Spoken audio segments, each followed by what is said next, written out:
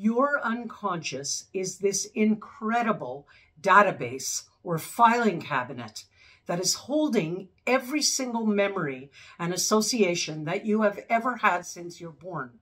So when you have a problem today and you have a dream tonight, your database opens up and you choose situations from your past to help you solve today's problem. So when you have successfully resolved a situation similar to the one that you're facing today, it's easy because you get the material and it's called a progressive dream cycle. But what about when you haven't successfully solved that problem in the past? It's exactly like a record skipping. And so it gets stuck. And that's why you have repetitive dreams.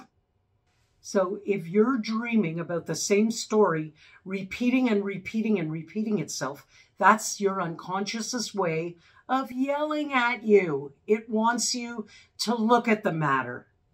That right there is the difference between a progressive dream cycle and a repetitive dream cycle. And a repetitive dream cycle, you don't want to let go until you find a new solution.